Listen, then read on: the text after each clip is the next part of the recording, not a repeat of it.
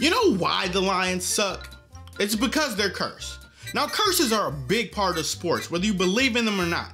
There's the Madden curse, where the cover athlete of the game finds some misfortune through injury or devastating loss. Now, you can find some examples of athletes breaking the Madden curse throughout the years, but Patrick Mahomes solidified it last season. Or there's the curse of the great Bambino. In 1918, the Boston Red Sox sold Babe Ruth to the New York Yankees, and because the team had been so bad for so long, fans needed a reason to rationalize why their team sucked. Well, the Red Sox broke that curse when they won the World Series in 2004.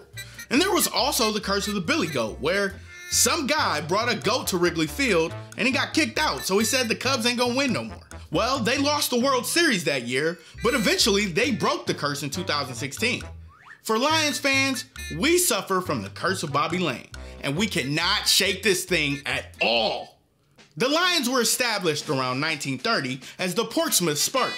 Their first year in the league, they stunk. Surprise, surprise, right? But after a few seasons, they would eventually be good enough to be a part of the first NFL playoff game in 1932. They would tie for first place with the Chicago Bears and play for the 1932 NFL Championship. They lost 9-0.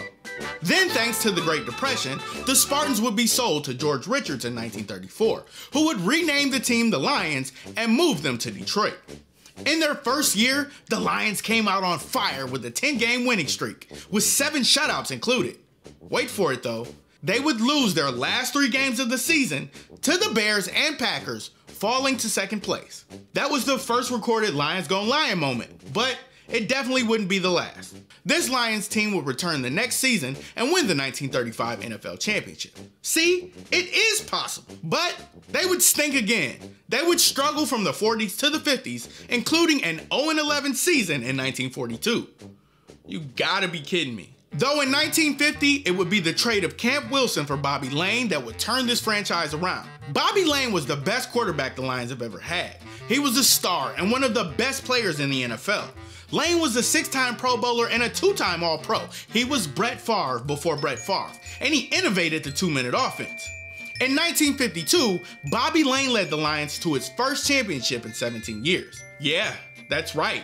Back in the 50s, the Lions actually won championships. They would repeat in 1953, and in 1957, the Lions would win their final championship. So, in 1958, after leading the Lions to 3 NFL championships, the Lions traded Bobby Layne. Now, by all means, the Lions have done some insanely idiotic things throughout their history. But the move made some sense. Bobby Layne was 31 and he was coming off a broken ankle.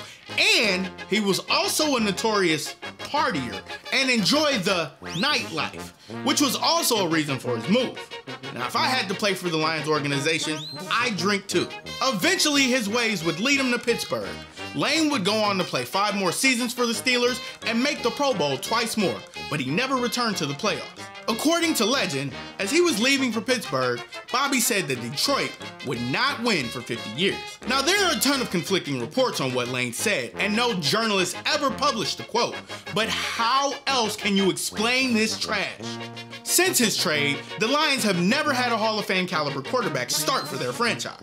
Now, the Lions wanted to go with the younger and more athletic Tobin Rote, who finished the job Layne started in 1957 by winning both playoff games against the Bears and 49ers, and laying it on the Browns in the NFL Championship 59-14. Alright, Tobin Rote would only last 3 seasons in Detroit, winning just 5 games. In 2008, when the curse of 50 years was supposed to end, the Lions went 0-16, and that was supposed to be it. But here we are, 12 years later, still cursed.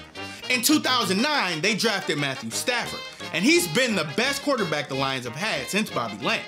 The same Matthew Stafford who attended Highland Park High School. You know who went there? Bobby Layne. Wait a minute. Do we have to trade Matthew Stafford to get rid of the Bobby Layne curse? When will we break the curse? Eventually, all curses are broken. But in the case of the Detroit Lions, never. We're never gonna end this curse. Bobby Layne, if you're listening, wherever you are, please, end the curse. Just end it. And it's the right thing to do. End the curse. Please. Bobby, please. End the curse. End the curse.